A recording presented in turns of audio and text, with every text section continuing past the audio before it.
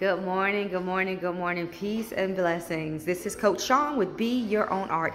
Follow me on Facebook and Instagram at Be Your Own Art and on YouTube. Subscribe at Be Your Own Art 7.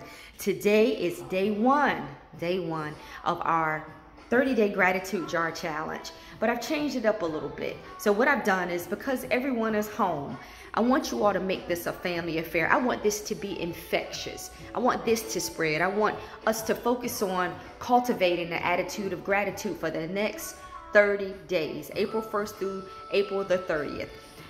You can do something as simple as a poster board, and each family member have a different color and write what they're grateful for every day. Use some stickies.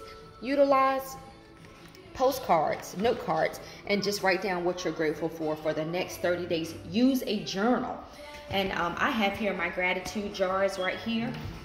Say good morning. That's Kai right there. So make it as simple, or you can trick it out. So what I've done here, I got this tree from the school box. It's a local teacher store.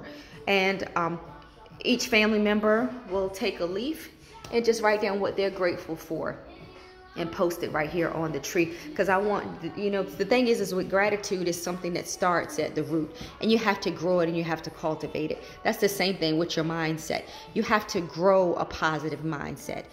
So what I want us to do for the next 30 days, I want you to just make this thing a family affair and make it infectious, focusing on the blessings that we have, focusing on positivity. So we can shift a lot of things that are going on in the world today by shifting what we got going on the inside, shifting our mindset, shifting our heart, changing how we see things.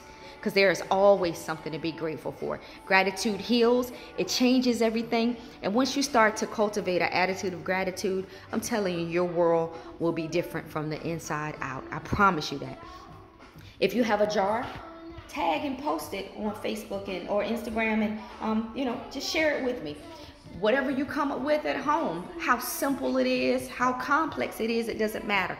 Completely a non-judgmental zone. I want you to post that thing, because I want the cultivating an attitude of gratitude, this 30-day gratitude jar, or just let's just say our 30-day gratitude challenge.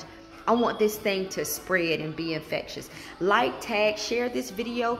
Like and tag me on Facebook, Instagram, and subscribe on YouTube. And post your comments below. But I really want you to focus on cultivating an attitude of gratitude. Because I'm telling you, no matter what's going on in the world, no matter what's going on in your life today, you can always find something to be grateful and blessed about. You all be blessed this beautiful day. Be blessed on purpose. Peace.